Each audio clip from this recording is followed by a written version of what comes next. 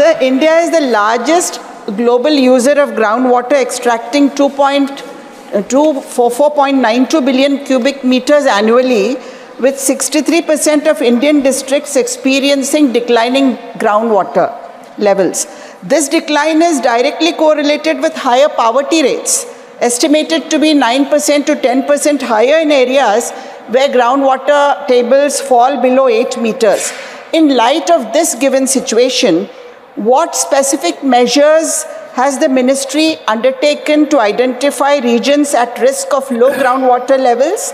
And additionally, what initiatives has the ministry taken to raise awareness among farmers about the challenges associated with excessive groundwater use, considering the invisible nature of groundwater and the potential for unscientific extraction and overexploitation?